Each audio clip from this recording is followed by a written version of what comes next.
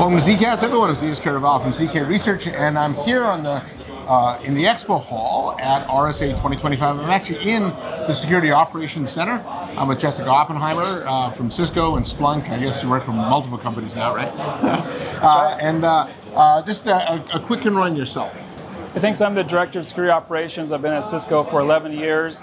I was an Army Special Agent, CID. If you've seen Jack Reacher, I did that, just not as big as him.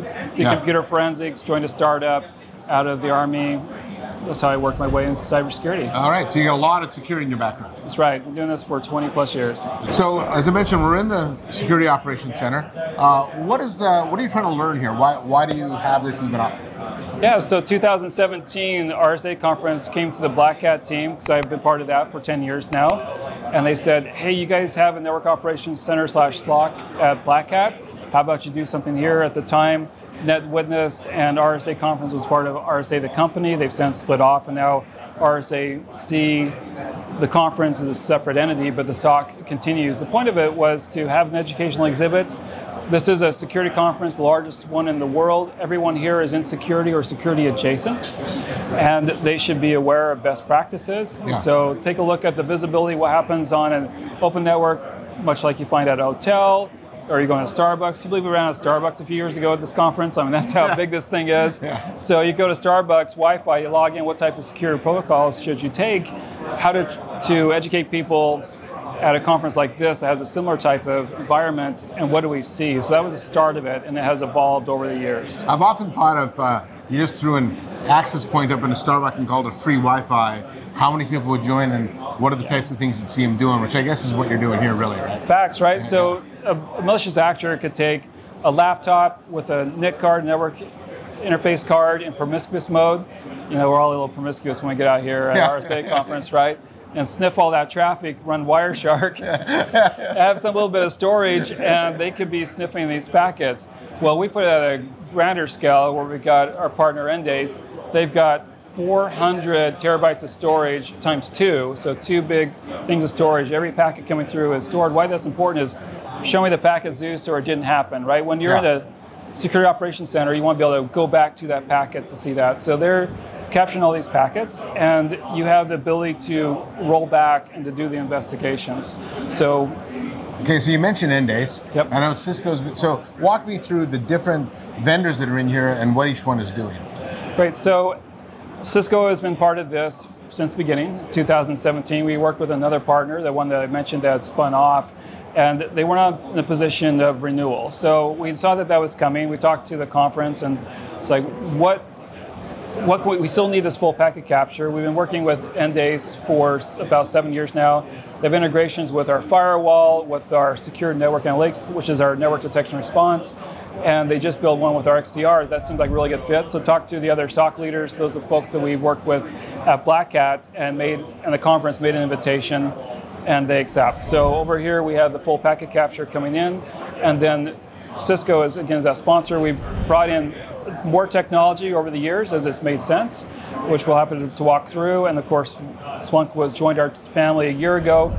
We actually brought in Splunk last year for the first time. And those are the core things. We also have some donations, like from Alpha Mountain AI and PulseDive, who give us threat intelligence every year to bring in. So those are the core. So you made the interesting statement that everyone's a little promiscuous at RSA. So I got to know, what are some of the things you've seen on the network? What are some of the funny things, the more serious things? What have you noticed? You know, POP3 is unfortunately still alive. POP3 lives on. Still try to kill it. Yeah. So unfortunately, people are still using that protocol. Which is an email protocol, highly insecure. Highly insecure email protocol, right? Yeah. And you think your email is secure, you look for that little lock symbol, but if your provider's using POP3 or you haven't done those check boxes. Who uses POP3 now? I know, right? We keep finding. So unfortunately, this morning we found that there was a partner of one of the sponsors here that is using POP3, and some intellectual property, some highly confidential information flowed through this network that everyone could see. And so we wrote up that report. We provided it to the legal team at RSA conference. We provide SOC services here under contract, and there's very strict data handling. Someplace is a company that Cisco competes with the marketplace, right? So we're working for the Security Operations Center for the conference. We provide that to the legal team. They're going to take a look at that and go through the disclosure process. So that's something that's a really serious matter of your intellectual property here at a conference, prototypes of things. And then there's funny, silly stuff going on. I got to know, what's some of the funny, silly stuff? Right, so we have this big number 65 there. That's how many unique accounts have their passwords in the clear. We were up to 1,000 passwords in the clear. So that's a lot of passwords. That's a lot of passwords in the clear. We were just saw this morning that someone in the clear was able to go into their student accounts in a country in Europe, wreak all sorts of havoc. We give awards for the content. So we give an award to the best dating app. Tinder for the years was the most popular dating app here at the conference. A couple of years ago, we noticed that the swipe left, right for the photos. Now this was back in 2017. It was there was Valentine's Day, and I was on Tinder at the time. I'll tell you, I was a little promiscuous, but back in since happily married. Okay. So anyway, don't look up Jessica anymore. So you're not going to find me on Tinder this year, but back then, so all the pictures were in the clear, and when the swipe right or left, so we notified that company. They took action. They encrypted the pictures, but not the swipe left or right. We ran an algorithm. We could see how many lefts or rights were going on. Are there more lefts than rights? There were, but you got to have standards. Sorry, guys. Right? So actually, a congressperson got involved when they heard about this at our speech and contacted Match, and this sense now all secure. So that's what we're here about, is to not do a shame. That was a success story working with that company, and now we can share who it was, and they fixed it, right? So those are the type of things. So some good came out of that. Some good out of it, except they've been displaced as the most popular dating app. Is now Grindr for 3 years in a row. We'll see who comes out for 2025. Changing demographics. Maybe it changed the market now. Love is love. Yeah, I guess so. Yeah, and so that's the most popular dating app. What are some of the other big applications you see? There's got to be a lot of social media, right? There's a lot of social media. We see that. You got to check your socials, see your status. Over on the firewall, we see the most common app. The number one app right now is your iPhone and your iMac downloads. So there's been a lot of security updates. At Black Hat, we actually host a server to be a caching server for those. Oh, that's a good idea. Right? Because we have limited bandwidth when we go to the smaller conferences like in Singapore and in London. Here they've got some big pipes, and so it's not really affecting the things, but lots of updates.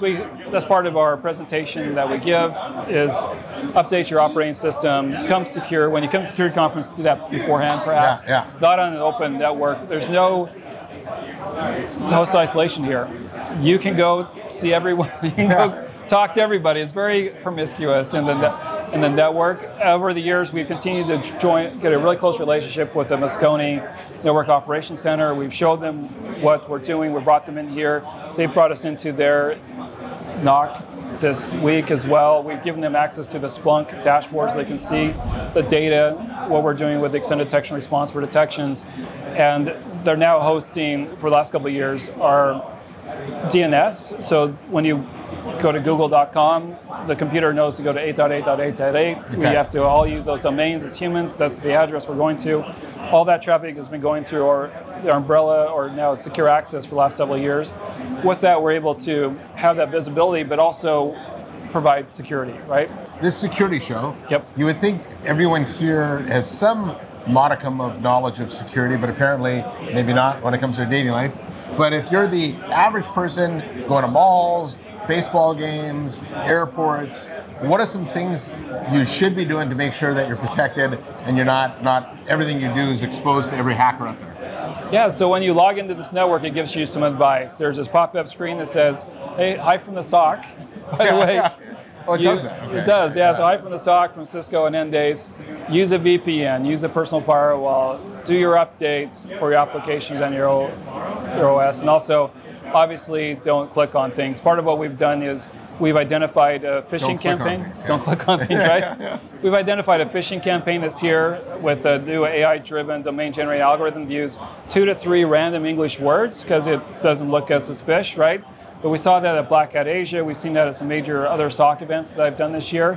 And so we use AI to detect it. We see an XDR from the logs coming over from the Secure Access and Splunk. And then we could hit a AI-generated summary report for the executive team, took it to the conference and said, hey, we know we want to allow people to do cool stuff. Go to the booth, they paid lots of money here, show the latest demo, the latest tools. You want to be able to go to briefings, show the latest techniques, but if we can show you that someone is impacted, affected, we would like to secure them. And they said yes. So we're now up to 18 domains from that campaign that we're actively blocking. We're protecting over a dozen users that came here infected to keep others from being infected as well. All right. Well, thanks. That was a great update on it, on what you're doing here in the SOC. So if you come to RSA or future RSAs, you can find Jessica in the SOC, but you won't find her on Tinder. That's not this time. Come over for a SOC tour. We do those 3 times a day. Learn a little bit about it. Yeah, all right. Thanks a lot, man. Appreciate the time. So on behalf of Jessica Oppenheimer from Cisco, I'm Z's Caraval from ZK Research, and thanks for watching. Be safe. Yeah, be safe. Use your VPN. Use your personal firewall. And give us a like, and we'll see you next time on the next episode of ZKast. Thanks, Jessica. Give it a like. Cheers.